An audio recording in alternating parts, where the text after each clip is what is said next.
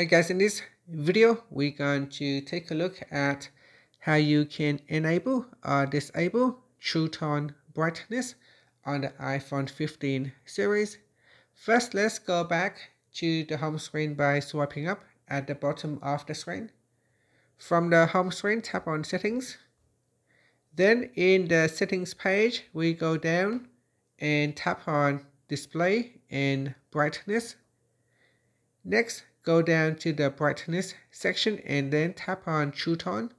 Tap on the toggle button to turn off or switch on True Tone.